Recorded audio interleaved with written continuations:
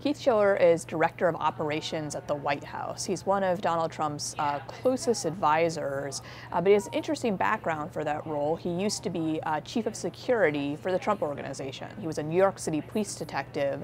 He started working part-time for Trump in 1999, so he's been working for him for almost 20 years. He went full-time in 2004, so he was with him throughout the apprentice years in Trump Tower.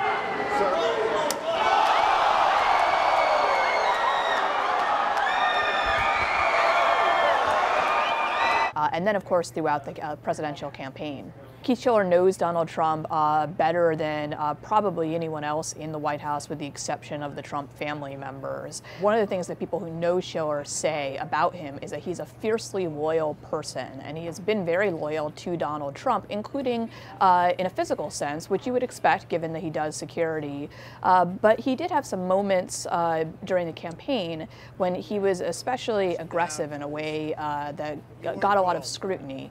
There was a moment during a press conference in 2015 when Univision host Jorge Ramos was asking very loud questions about immigration, which Donald Trump did not want to answer. He wanted to call on a different reporter, and Keith Schiller appeared out of nowhere and sort of put a hand on Jorge Ramos's shoulder and pushed him out of the press conference. There was another moment during the campaign when he went to a protester outside Trump Tower and took a sign from him, a large sign that said "Make America Racist Again."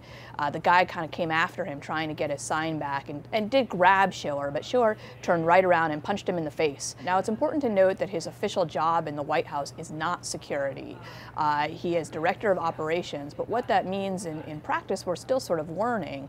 What it seems to mean is kind of spending time with Trump. He's a guy who sometimes goes back to the residence with Trump in the evening at a time when he's watching cable TV, kind of sits around while the president is drinking Diet Coke and watching cable. He played a very important role, maybe a surprisingly important role, in the firing of James Comey.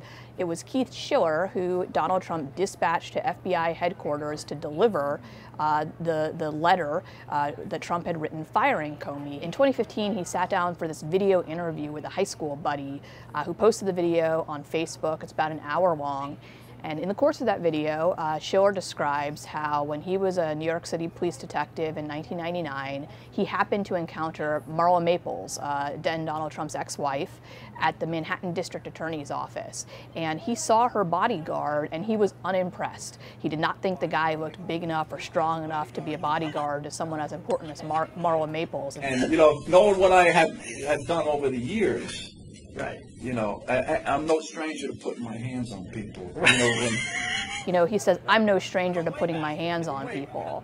So that's sort of what he saw as his own role, as being a bodyguard. And indeed, he got someone to give Trump a good word for him and got hired pretty quickly after that as a part-time bodyguard to Donald Trump.